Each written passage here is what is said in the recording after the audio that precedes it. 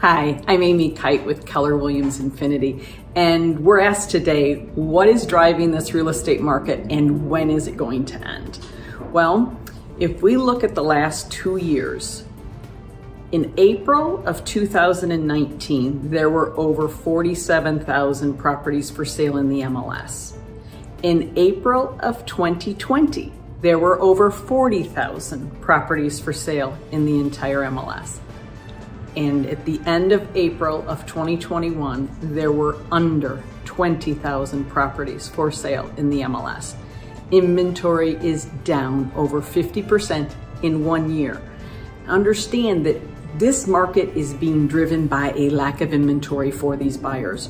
And so when you have a lack of inventory, it's supply and demand. Lack of inventory, prices go up, right? We saw it happen with toilet paper in the middle of the pandemic. All these things where the prices tended to go up because there wasn't inventory, right? So understand housing is the same way.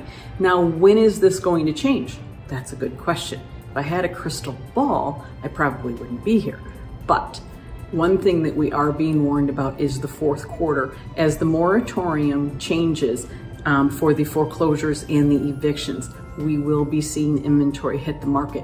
All we need to do is have this inventory expand, not have as many buyers fighting over the same house, right? So now if the inventory doubles, then there'll be 3 or 4 months worth of inventory instead of right now where there's 1. So understand that as inventory expands, when these foreclosures and the evictions start happening, you're gonna see the market change. And so if you can hang in there, hang in there. If you are a seller, it is the best time right now for you to sell, and do not expect that this is going to last forever. Nothing ever does.